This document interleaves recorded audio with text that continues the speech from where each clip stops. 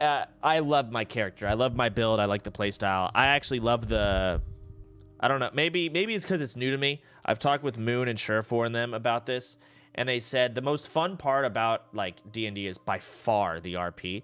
They're probably too used to the mechanics and have done it so much to me. I loved it. Like, I love the mechanics. I love the fights. So just as much as I love the RP. And I really want to pick up my character again because God, he just got so fucking cool.